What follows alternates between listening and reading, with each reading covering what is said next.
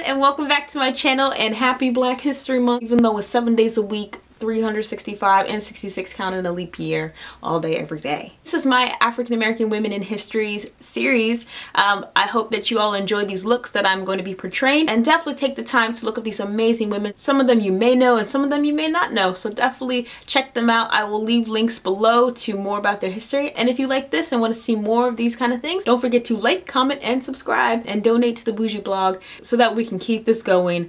I love you all. Thank you all so much, and enjoy.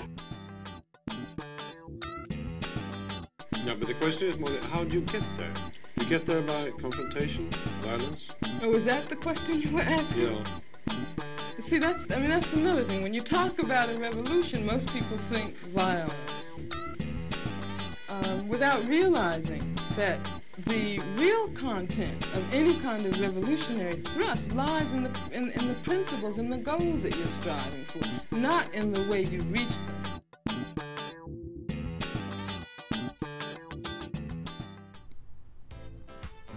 Hey y'all, hey everyone, this is the Angela Davis makeup tutorial. I'm going to be focused on my face and eyes. So to start off, I'm going to be priming with the Laura Mercier primer. And then moving on to foundation, I'm using my favorite and only foundation, Becca Cosmetics, in the color Mink. And then for setting powder, I'm using the MAC Mineralize Skin Finish in the color Dark Deep.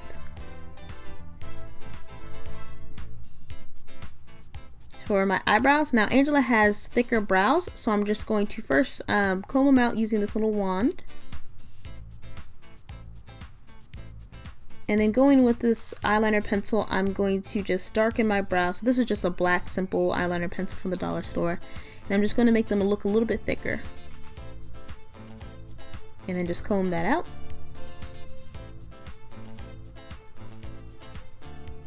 So this is an NYX or NYX eyebrow gel. So I will put the link in the description down below, but this is called Control Freak, I believe.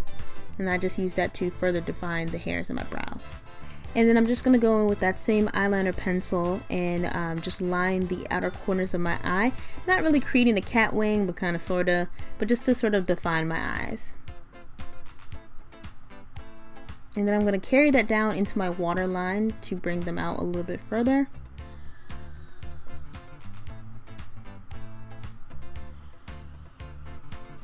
And then using that same brow gel, I'm just going to fluff out my lashes just to kind of look like hers. She has really beautiful long lashes, so I didn't want to put mascara on. I just wanted to make this as neutral and natural as possible. Alright, teeth time. So Angela has this beautiful gap, which I was not blessed with, so therefore I had to draw it in with eyeliner, and it was kind of a fail, and I kind of look crusty, so whatever. So I'm going to use now my wig. This is the Jumbo Afro Wig by Bobbi Boss in the color number 1, and I'm going to just put that on, fluff it out, and style. Grab your favorite orange turtleneck and your best mom jeans. I got these from the thrift store, so that was an awesome buy. And you are ready to go. Activism, activate. Thank you all so much for watching, and definitely stay tuned for more. Bye.